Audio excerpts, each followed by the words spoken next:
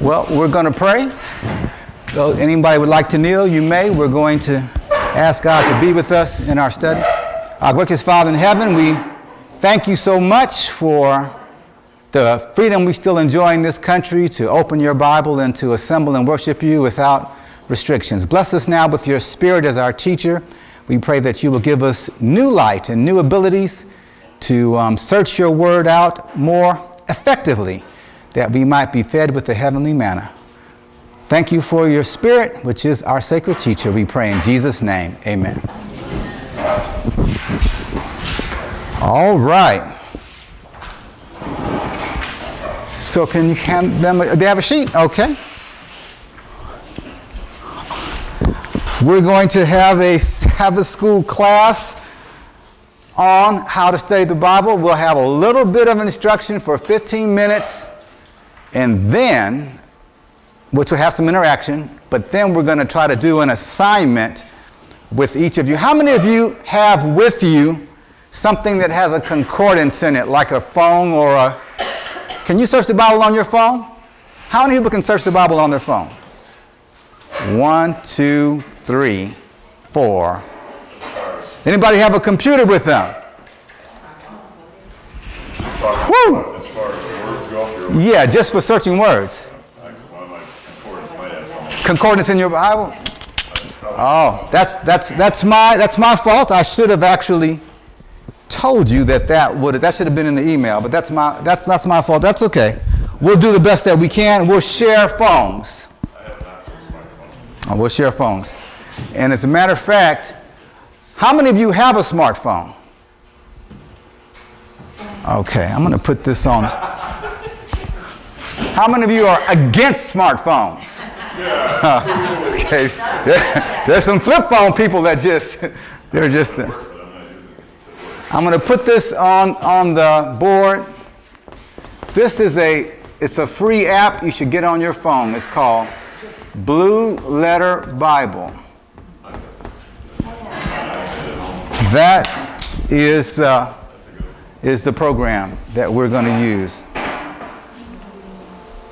All right. So, what we're studying this morning is how to study the Bible, and there's several different things that we really could look at and eventually will. This morning we're going to talk about word studies, but the Bible should also be studied in its original languages. The Old Testament's written in what language? Old Testament. Hebrew, except for the book of Daniel. There's a part of it, in half of it's in Aramaic. And the New Testament's written in what language? Greek. So we need to have a Strong's Concordance to study that, which should be done with your computer or your phone. And you also need, ultimately, a lexicon. Because a lexicon gives a much more detailed definition. So we'll talk about that another time. There's 2 lexicons, one for the Greek, one for the Hebrew. The Bible should also be studied with historical information to know the context of the chapter in the book. And that will greatly illuminate, especially some obscure passages where it says that I say that a woman should never speak in church. What is that really talking about? You can't understand that unless you go. If you go word comparing scripture with scripture, you won't get the answer, but if you go contextual study, it makes it clear. And then there's inspired commentaries of the Bible, Spirit of Prophecy, and then there's just basic Bible commentaries by brilliant men who have studied the Bible. Some of it is correct, some of it is not correct. I'm talking about the Seventh-day Adventist Bible commentary, Matthew Henry's, Adam Clark's commentary. Sometimes you'll find some really outstanding things. But what we're doing this morning is word studies. And the foundation for all Bible study is reading the Bible through. I'm not going to ask for a show of hands, but many people have not read the Bible through at all, or if they have, it's been a long time ago. But I can actually show you through nature and scripture that the Bible should be, the story of redemption should be studied from beginning to end at least once a year. Do you believe that? Do you know that the book of nature tells its story in an annual cycle? That you have spring, summer, fall, and winter, and then it repeats.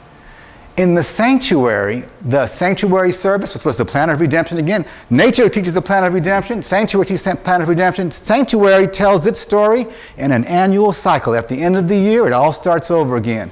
That tells us that the written word should be read from cover to cover in an annual cycle. We should actually read our Bible through during the year. It might take a year and a half or 2 years, but we should be working through it. And it's only if you're doing this that you'll lay a foundation for word studies. Because as you're reading through the Bible, you'll come across things that will just ring like a bell, but you'll say, I really can get meat from that. And you'll come across other things, you'll say, I don't know what this is saying, but there's something here I need to get and I'm not getting it. And this is how we'll help to unlock it. So today we're going to have what kind of Sabbath school? Hands-on for those that have smartphones. And then the rest of you will be fingers on the pages. And we're doing word studies, which is a fancy phrase for what? Comparing scripture, scripture. On your sheet, there's fill in the blank. Here it is. The words in white. You're to write on your sheet. It is the what? First. And what? Highest. Write that down. It's right on your sheet. It is the first and highest duty of every thinking person, every rational being, to learn from the scriptures. What are we supposed to learn? What's the 3 words? What is truth? Write that down. We're supposed to learn what is truth. And then, 4 words in a row, write this down. Walk in the light. First we got to learn what is truth, then we have to walk in the light and encourage others to follow his example. We should, what does this say right here? Look up for just a second. What does it say right here? What does this say right here? We should day by day. That's that Bible read through, people. We should day by day study the Bible diligently, weighing every thought. And write this down. This is what inspiration tells us. Comparing Scripture with Scripture. There are people that will tell you that this proof text message, comparing Scripture to Scripture, is not the best way to study the Bible. They'll tell you, don't do that, you're going to lead yourself astray. Inspiration says that we should do what? Weigh every thought and do what? Comparing Scripture with Scripture. With divine help, we are to form our opinions. What does it say here? For ourselves. Part of our assignment today, I'm going to ask each of you to do it by yourself. And part of it we're going to do as pairs. And as we are to answer for ourselves before God. You can't trust to me.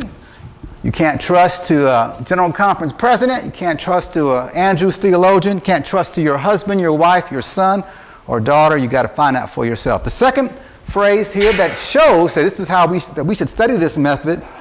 There's several statements. Here's Fundamentals of Christian Education, page 187. This is Spirit of Prophecy. It says the Bible is its own, what's that word there? What does that mean? Anybody know? What does that mean? It explains itself. Okay, write this down. Capital words. Right on your sheet it says, one passage. Write down one passage will prove to be a what? What's it say there? A key. A key that will do what? Unlock other passages. Write that down. Here, inspiration is telling us that while we're comparing Scripture with Scripture, that one passage in the Bible is going to be a key to unlock other passages.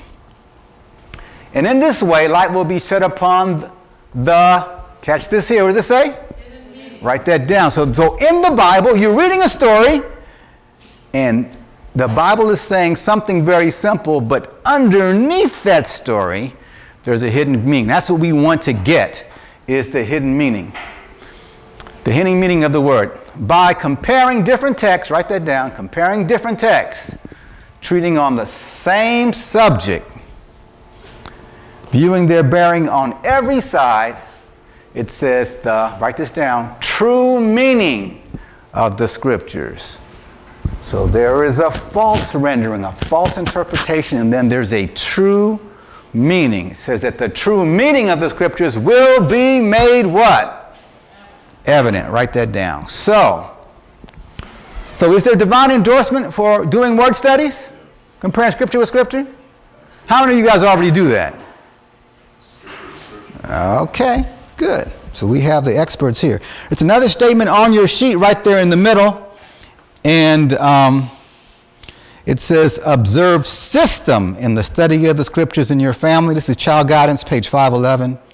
It is impossible to estimate the good results of 1 hour, even a half an hour of each day devoted to cheerful, social manner to the Word of God. Make the Bible its own expositor, bringing together, what does it say there, those 4 words in capital letters? So you really have to start looking up, take a look at least of all of those texts, because sometimes you skip, and that's the problem with the Bible concordance in the back. This is what they call an abridged concordance, and you need to have a exhaustive concordance. All right, let's move on. The title of your sheet says Guidelines for Word Studies, and we're going to give you just 3 guidelines in our Sabbath school class. The first guideline is this: you have to use the right version of the Bible. Do you believe that? Yes. The question on number 1 is, why do many scholars favor the King James Version over other popular versions of the Bible? And I'm going to give you 2 answers for that. There's a lot of Bible versions out now. I think it approaches 100 different versions. How was the Bible given originally? You guys know? It's given orally, but where did it come from?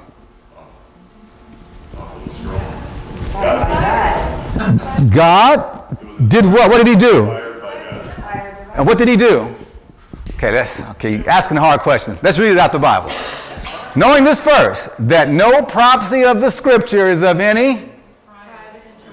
For the prophecy came not in old time by the will. Now stop there. That word will in the Greek, it means by the choice, the determination, by the decision of men. That's not how it came. It says, but, what does it say here? Holy men of God spake as they were what? So where did the Scripture come from originally? Holy Spirit did what? It inspired men. It inspired men. Holy men. That's a very good point. I see I have it capitalized. Holy men. Holy men. Now watch. The Holy Spirit comes in. There's a big dispute now. They say, was it thought inspiration or word inspiration? They say, well, yeah, did it dictate it to them? I believe the Holy Spirit gave them both thoughts and words. The Holy Spirit gave them both. That's my position. That's how it originally came. But how do we have it today? Those words that were given were copied by other men.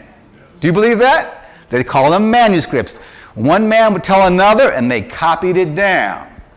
And in order to have accurate copies today, we need to understand that copies can only be made of what? Words. Of words. It's a very important point. In order for us to have an accurate version, we can't say what the thoughts were that the Holy Spirit gave these men. We can only say what the words were that they wrote. And I want to show you something here. The King James Version and the New King James, this is the first reason. The first question is, why do some scholars say we should use the King James Version? The first answer, and if you want to write just briefly, just write this.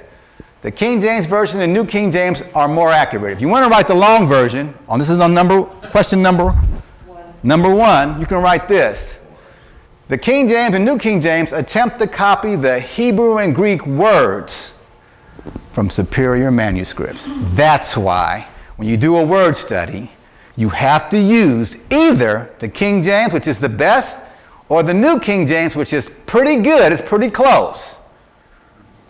Because look at this slide here. They're saying that the translators tried to translate these, what does it say here?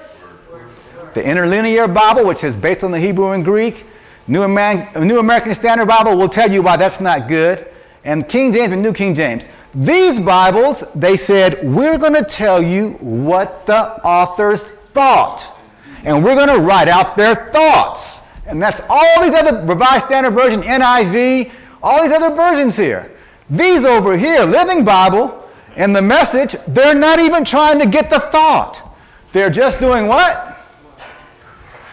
What do they say here? What are they doing? Paraphrase. Brothers and sisters, you're just getting into just a big cloud now. How can we know what someone's thoughts were? We have no real way of knowing. The most accurate way to do it is to copy their what?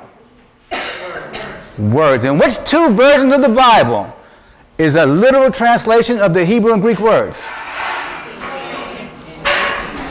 Okay. And you also see New American Standard Bible. I'm going to talk about that just for a minute. And then we're going to get to our first exercise. So a first reason why we need to use King James and New King James is because they are word-for-word studies from the Hebrew and Greek. The Greek, they use the Textus Receptus, and the Hebrew, they use the Masoretic text. By the way, the vast majority of manuscripts, 90% of them, are these two. Of all the manuscripts they can find, 95% of all that they can find are these. Textus Receptus and the Masoretic for Hebrew. 95%. All of these versions here are based on the 5% of manuscripts that disagree with the 95%. So just think if there were thousands of manuscripts copied 1,000 years ago, 1,500 years ago, and we have 95% of them agree and 5% disagree, which do you think is the accurate ones? The 95%. That's what everybody must have been using. But all these versions are based on another set of manuscripts. And this attempts to be word-for-word copy, but it's from a wrong manuscript. And that's why we don't use a New American Standard Bible for word studies. Did you catch what I just said? You guys follow that? Yeah. Did I lose you? Okay. This is actually going to be developed into a whole PowerPoint program. But in the 1870s, in the bulletin, I have a paper that kind of covers some of these. All right. Well, just to let you know. Okay, so I'll move off of this. In the 1870s, there was a big push to revise the King James Version. In 1875, and they formed a committee. And this committee met for 20 years in secret. And two of the most influential men on that committee was named Westcott and Hort. These men were actually Roman Catholics. They were sympathizers of the Roman Catholic Church. They actually they were devout worshipers of Mary. And when they met in this committee, they did not update the King James Version. They did what? It says they actually changed it according to those Catholic manuscripts, the Greek manuscripts that were from origin. And so they changed it. And from this revision, the Revised Standard Bible, Revised Standard Version, we have all the other Bibles. What is the result? Words are missing. Here, New American Standard, from word-for-word translation, it agrees with the NIV from a false manuscript. And what word did they take out here? Holy. They took it out.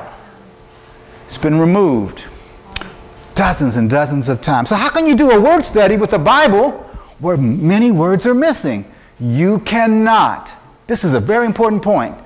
Brothers and sisters, when you move away from King James, you have made it almost impossible to compare Scripture with Scripture. You cannot prove Adventism with the Bible that's not King James or New King James. Brother Skeete, I think you made that up. Here's your second reason. Write this down for number one. Why do many scholars favor the King James above other versions? Here's the answer. It is impossible to compare Scripture with Scripture with the popular version. That's the second answer for number one. The first answer was King James and New King James was based upon a word-for-word study of Hebrew and Greek, or it's more accurate. The second reason is it's impossible to compare Scripture with Scripture with any other version. And I'm going to show you just one example for NIV. In the King James Version, the word patience appears how many times? But in the NIV, it appears 15 times. Grace, is that an important subject to study? I mean, even the Sunday believers believe in grace, okay? King James Version, 159 times. In the NIV, they took out 39 references. Now watch. These are general things. It's going to get more pointed as we go down. And the more pointed the doctrine, the more changes of the words. Righteousness is 289 times in King James. They took out 70 plus references of the word righteousness out of the NIV. What about tabernacle? Is that an important subject? They took out almost 200 references for tabernacle. They changed the word commandments. They went from 168 times it's mentioned in the King James Version. The word commandments is only mentioned 20 times in the NIV. They changed it to precepts or principles or anything, but a commandment is something different from a principle. If God says, I give you a commandment to perform and I give you a principle to perform, command is more direct. It's more forceful. And let me tell you something. The little nuance changes in the Bible changes its meaning. It changes its meaning. All right, let's move on. All right. Our second principle. Okay, here's an assignment. This is question number 2.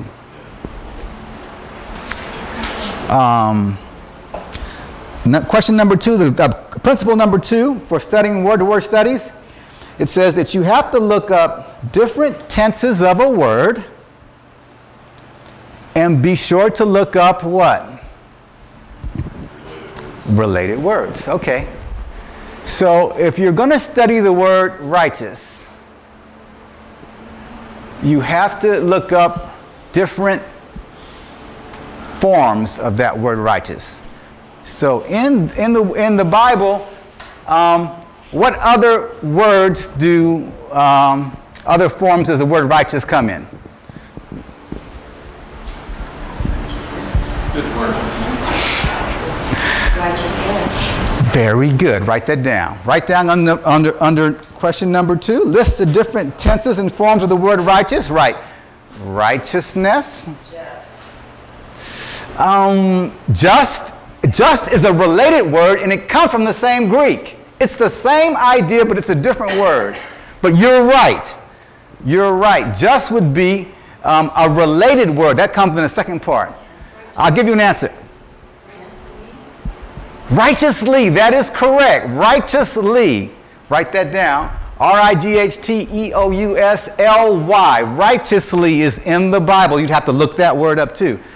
You might not figure this one out. Righteousnesses. That's in the King James Version. You would have to look that up too. So when you're doing a word study, you have to try to look up the word in all of its different forms, and you'll find that many of those words come from the same original Hebrew and Greek word.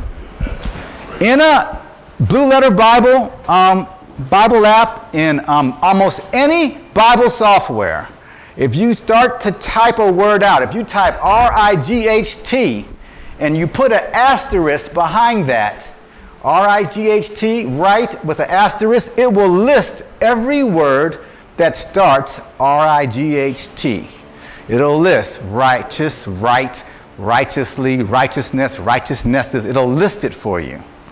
So again, you can't do that with a paper Strong's Concordance. Brothers and sisters, you got to step into the 21st century and get either a smartphone or a laptop if you want to study the Bible. With Trump in office, we don't have time to be fooling around with paper concordance. We got to move quickly. So we need to look at the word in every form. The other thing is we need to look up, what does it say here? Related words. Say you're reading through your Bible and you come to this text. It says, for as the earth bringeth forth her bud, and as the what? Garden causes the things that are sown into spring forth, so the Lord God will cause what? Righteousness. And praise to spring forth before all nations. That's in the last days. God's going to have his righteous character seen before all nations. You say, oh, that's an interesting text. It says that as the garden causes the things to grow, so righteousness. So you want to study garden lessons on righteousness by faith. What words would you look up in the Bible if you were trying to find garden lessons on righteousness by faith? This is a question. All right. Okay, stop right there. She is correct. She said, so. S-O-W. All right, somebody give me another word. That's another one. That is correct. I'd say rain, too. Reap. Vineyard. Harvest. Plant. Somebody said harvest. What else? Another one. Give me, I want a dozen words. Rain, dew. Rain, very good. Seed. That is a very good word. You have to look up seed. What else?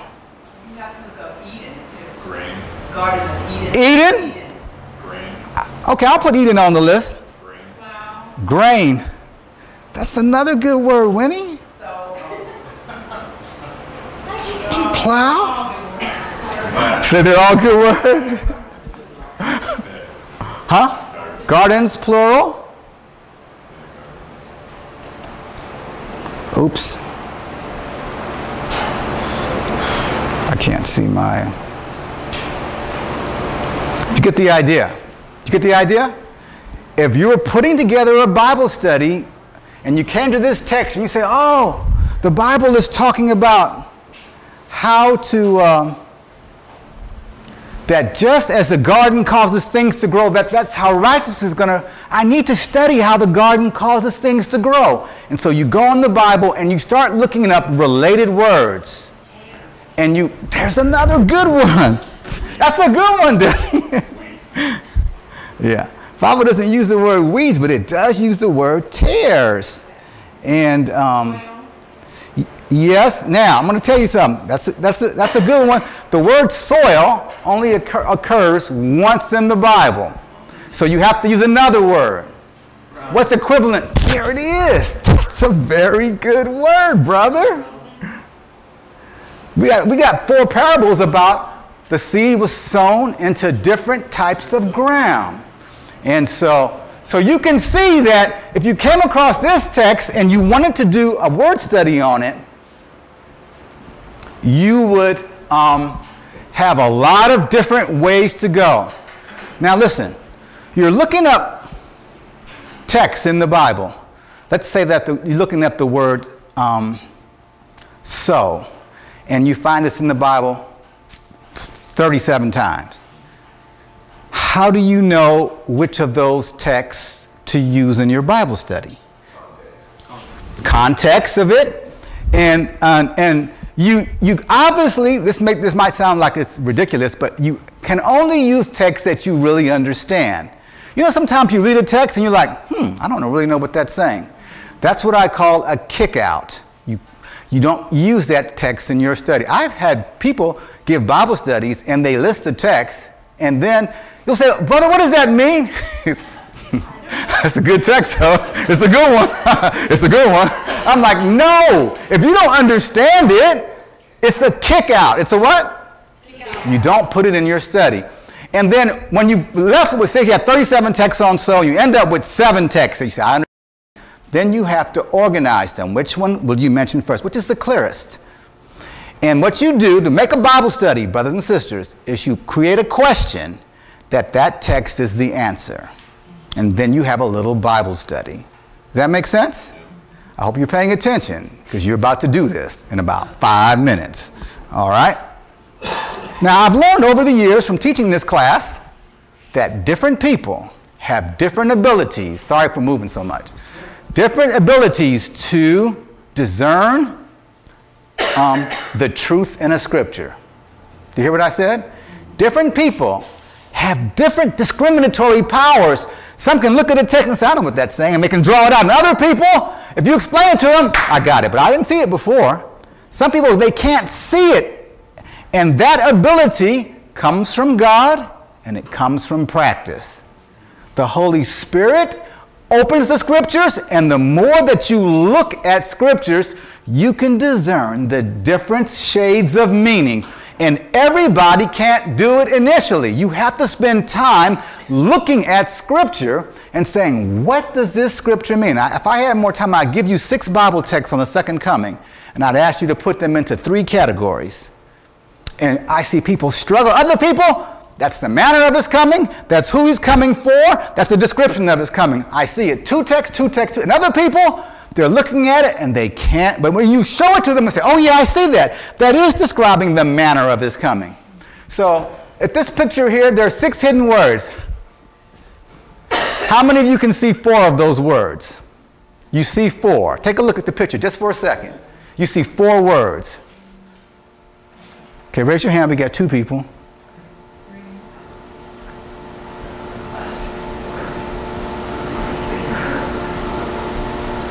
If I show them to you, you'll say, yeah, I see it.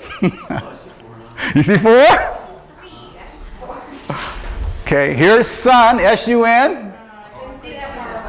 Oh, it screen's too dark. Screen's too dark, brother. You messed up.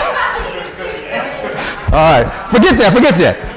But the whole point, listen, shh. The whole point is that when you're looking at the Bible, some people immediately that's what that means. And other people, you have to pray and ask the Lord, show me what this is saying. This morning, I sat down the scriptures, I sat down on my computer, and I put together a mini study on what I would do. This is 4-question study on garden lessons in righteousness by faith. And I made this little study. What is the seed? Luke 8:11 says, the seed is the word of God. When should it be sown? Ecclesiastes 11:6 says, in the morning will I sow my seed, and in the evening I will, I forgot how it expressed. I will not withhold my hand. Very good, Lenny. And 3, what does the Bible say about the purity of what is sown in the heart soil? Deuteronomy 22:9 says that thou shalt not sow your field with diverse seeds. What does that mean? In terms of the seed being the word of God. Different teachings. Different books. Different books? Different versions of the Bible. Or other religious books that contradict the Bible. There are songs in the hymnal about the secret rapture. And you're singing that. It's talking about when I fall on my knees with my face to the rising sun. That's contra. You're sowing the soil of your heart with diverse seeds. Next question. What is the ultimate goal of this sowing process? Open your Bibles to Hosea 10:12.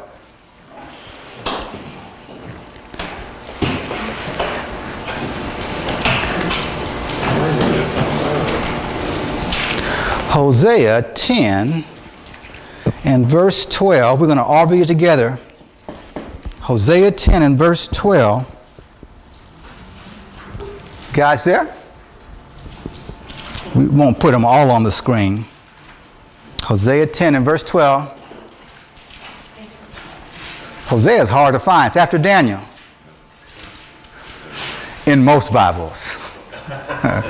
Okay, Hosea 10 verse 12. You ready? Let's read together. It says, sow to yourselves in righteousness, reap in mercy, break up your hallowed ground, for it is time to seek the Lord till he come and rain righteousness upon you. So the ultimate goal of this sowing, which cannot be done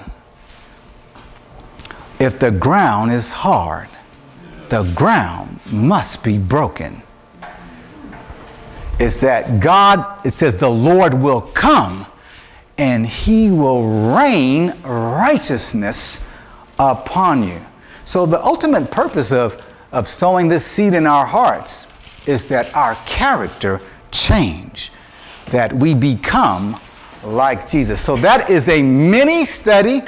It's easy for me to do because I've been doing it for 25 years.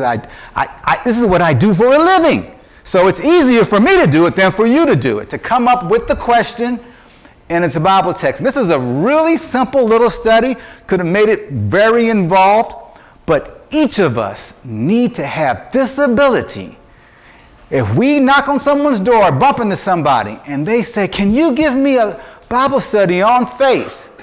You don't have to go, you go look at your amazing facts. There is no amazing facts study on faith. You got to make one.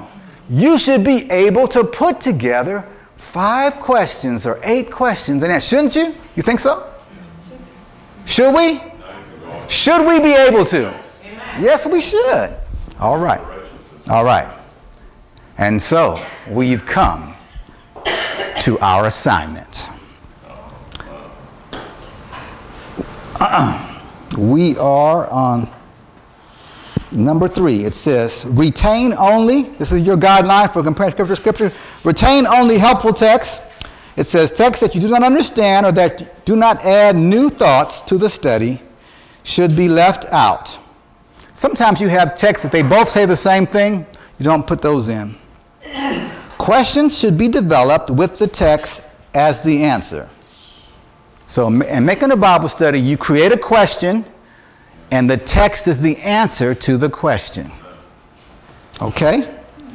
So on the back of this sheet of paper, I would like for you to prepare a Bible study with 5 questions and 5 answers on being slothful.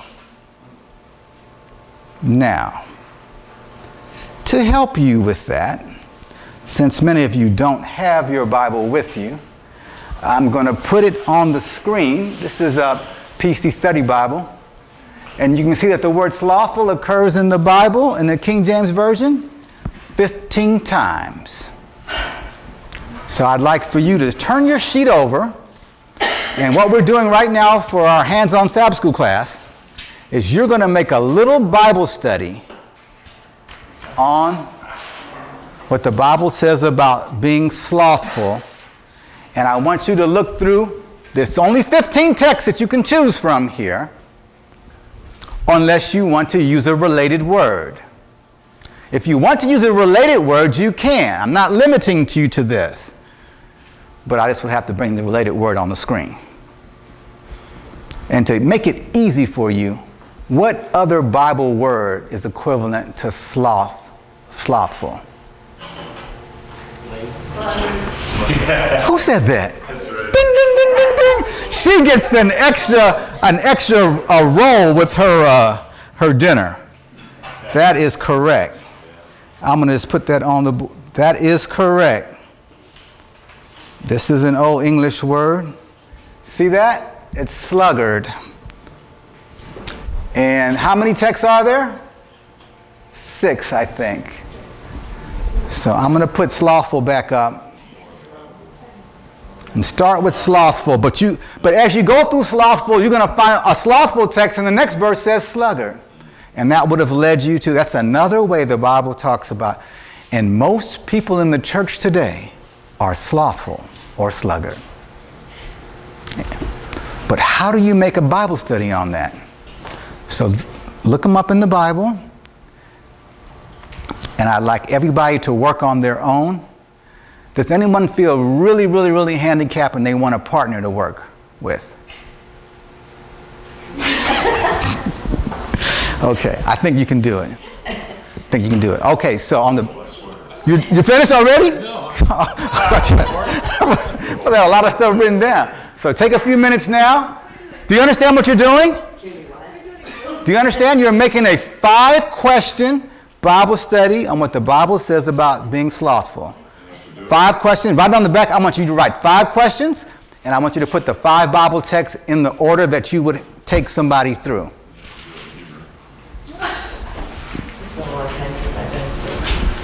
All right. So I'm going to move around.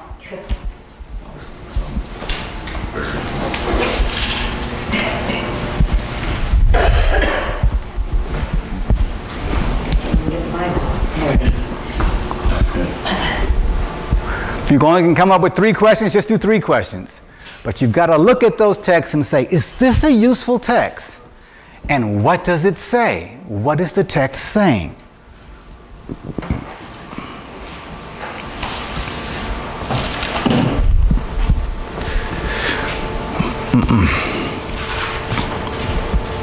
You might want to pause the camera for a few minutes and okay, because there's just going to be silence and it might be disconcerting to whoever's looking at it.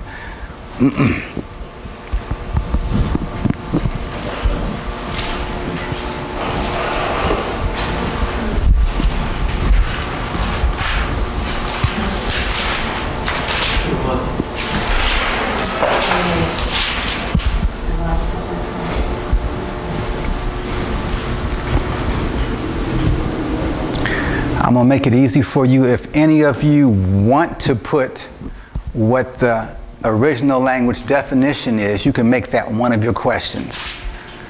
If you want to look it up in your phone, what the word slothful in the Greek means or slothful in the Hebrew, it's a good place to start a study. But if you don't have Hebrew or Greek, we can find the hidden meaning by comparing Scripture with Scripture.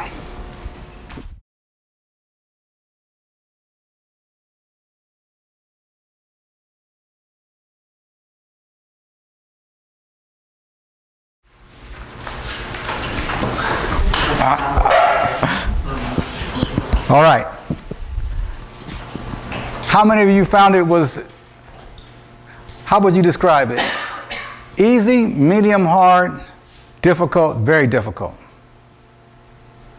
Once I got into it, it was better. Wasn't bad. I think it's hard. I think it's hard. It was hard for the time given. You need more time to I usually go through, like if I was going to do a study on slothful, I would go through every single text and then read them all in context and then compare Scripture with Scripture, and then there's things where they slothful, he's asleep, and we'll explain that asleep in a spiritual way. Yeah, more detail. You need more time to do that in depth of a study. Is that what you guys felt, that it was just the time constraint made it more difficult? If you had a half an hour or an hour, it'd have been easier? So do something Yes. that's quality, Yeah. Yes, no, And yeah. you have to adjust Okay. yourself. Okay. Go back and forth Okay. and find things. All right. Well, who would like to share their questions and answers that they had? All right, sister. All right, the first question is, what is the way of a slothful man? That's Proverbs 15:19. And it says, the way of a slothful man is as a hedge of thorns, but the way of the righteous is made plain. Number two, how is he in his work? Proverbs 18:9.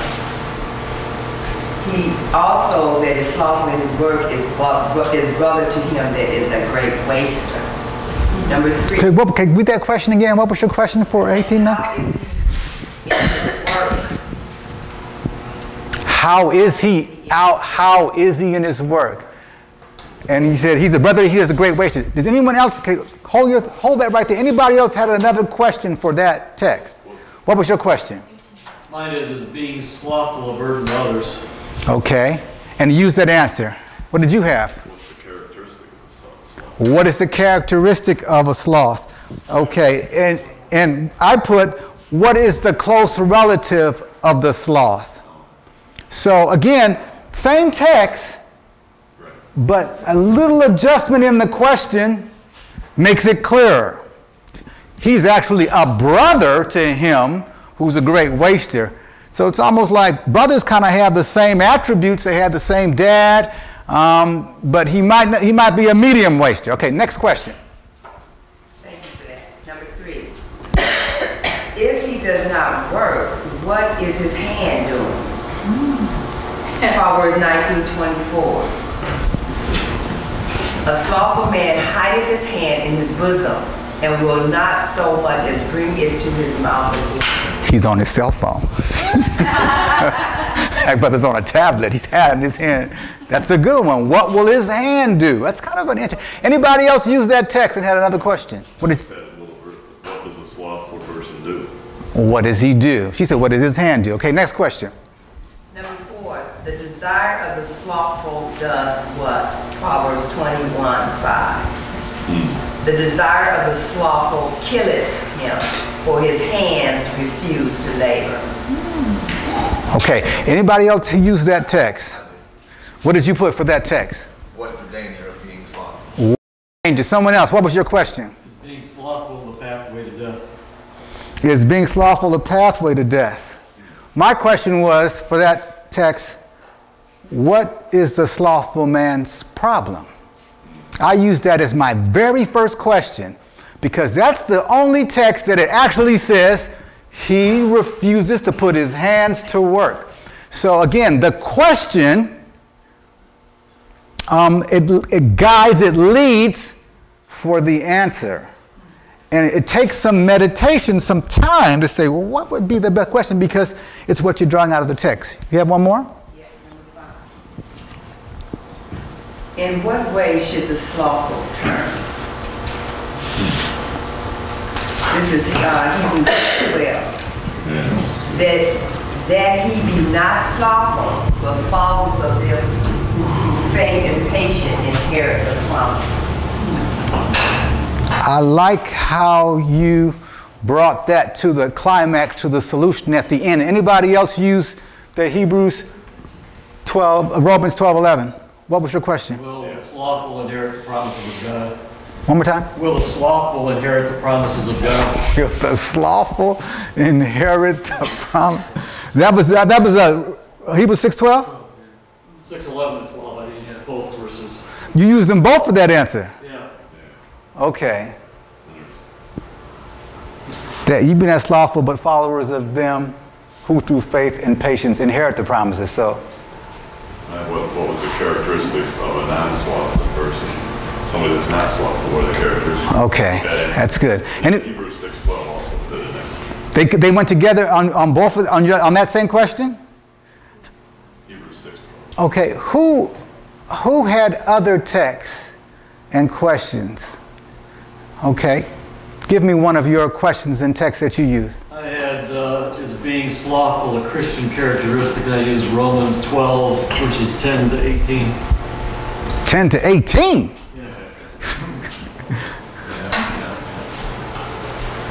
Okay, I'll put that up on the screen for a minute. Be kindly affectionate one to another, not slothful in business, rejoicing in hope. So you just left 17, 18, 19, all the way down to 18 is just kind of like traits of being a Christian. And so not slothful is... Slothful wouldn't be one. Slothful is not being one because it says not slothful. Okay. Who had another solution text to the problem of slothfulness? Did anybody have another solution text? My question was, are the bridegroom, when she come, they find them slumbering and sleeping? I connected, are they slothful by slumbering and sleeping? I think the question was, 5 of them are that characteristic in them, slothful, but they didn't inherit the promises of Hebrews 6:12. But actually, they all slumbered and They all slept. slept, so that was Yeah. But 5, Yeah, that's a whole different twist here now. Because I think sleeping and slothfulness are related, but not identical. Some people are very active and they're asleep. They're doing the wrong things, but they're busy as can be. All right. Who else had a solution text? I was going to say there's a text that says, well, like, through paraphrase, a little sleep, a little slumber, a little folding of the hands. Yes, that was. Some of the poverty or something like that. Yeah, that's Like slothful though, I mean, this that's Proverbs 24. one didn't bring his hand to his mouth, and I mean, so does it sleep and slothful? They can go together. They can go together. And some people, that was my original picture. And some people, this is how slothfulness manifests themselves. They sleep in. They sleep in. They nap in the afternoon. They're supposed to be working. I have a question about that, and I cited Proverbs 26:14, Proverbs 19:15, and Proverbs 20:13, which all talks about sleeping, oversleeping, sleeping too much. Yes, because that a little slumber, a little folding of hand is right in that same passage of Proverbs 26:14 says, beware of the bondage of sleep, as the Lord turneth upon his hinges, so doth the slothful upon his bed. it links the two together there. But Proverbs 24 says, if you've gone by the field of a slothful man and it's all overgrown, and then it comes down and says a little folding of the hands, a little slumber. Oh, here it is, Wendy. Beware of the sleep that robs, yet a little sleep, a little slumber, a little folding of the hands to sleep. So shall the poverty come as one that traveleth, and may want as an armed man. That's Proverbs 24. That's 24:33. yeah, that's right. It comes right at the end, which was my second question. So okay, so you get the idea that one of the big challenges is the question, that you have to search for the right question, and you have to understand the meaning of the text or which part of the text you're trying to emphasize. Yes, Debbie. I just wanted to share one that we always Please. did with the kids when they were growing up. How can one counteract slothfulness with hunger? 2 Thessalonians 3:10. If any would not work, neither should thou. I need to write that down. That's 2 Thessalonians, which one? Thessalonians 3:10. How to combat slothfulness with hunger. How can one counteract slothfulness? You know, my wife tells me that, honey, if you don't get much done, you're not going to get lunch. So me and Ben been working hard. How to combat slothfulness with hunger. All right, we're going to close. Our time is up. I did use sluggard, and my last question is, what lessons do ants teach those to remedy laziness? And the two lessons were focus on being a self-starter. It says, not having guide, overseer, or ruler. And then the second part was they provide their meat in the summer for the harvest. You have to plan ahead for what is coming. That was the two suggestions in Proverbs 6, the counsel of Solomon to the sluggard. So again, and you want to end on your Bible study with some solutions. You just don't want to, hey, he says the lion's without. He says this, like he won't put his hand to his mouth. But in the end, you're saying, okay, God bless you.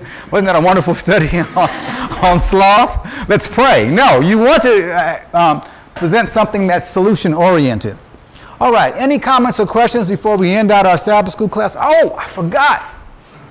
There's one last thing on the list. And then we'll get your comment right here, brother. It says homework assignment. Let's go to that. It's on the screen. This is your work study homework assignment for when we meet next month. You bring your assignment back, or you can email me and I can discuss it with you, or you can call me. Here's a principle we didn't talk about. It says the language of the Bible should be explained according to its what? Unless or what? So you're reading through the Bible and you come across this text and it talks about a little horn having the eyes of a man. Do horns have eyes? So this is obviously a symbol. Is that correct? So the question is, what do the eyes represent? You keep reading through your Bible, you come to this text and it says that they saw a lamb that had been slain having 7 horns and what? Does any lamb or any animal have 7 eyes? No. So it's obviously symbolic. So this is your question for next time we meet. Or you can just email me or ask me. I want somebody to find out, what do eyes symbolize in the Bible? So just make a little study, 4 or 5 questions. Question, answer, question, answer, question, answer, that explain what eyes. And if you do that study, you will be able to tell people why the little horn was described as having eyes of a man. You'll be able to tell them what that means from the Bible. If you do this little study, you'll be able to say why Jesus is represented as having 7 eyes. Because the Bible explains itself. And every time you do a little study like this, your ability to draw out the meaning of text will improve. All right? That's it. You had a comment, brother, you want to say? Yeah. Usually, I was just going to say, when I do a Bible study with somebody, I always look at that text for what Jesus says about the 7th day. You go to that first. You want to put it in there. Somewhere in there. That's very good. That's very good, because in the Gospels, Jesus touches on a lot of different things. And people don't have any resistance to Jesus. You know, you can start with this and say, you know what? Jesus said this about that. And it actually will help. All right, let's go ahead and kneel. We're going to ask the Lord to be with us as we close out our first service.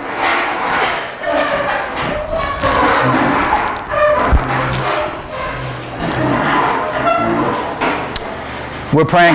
Our gracious Father in heaven, we thank you that we still have the Word of God today, and that you have instructed us to compare Scripture with Scripture. And that one passage will be a key that will unlock others.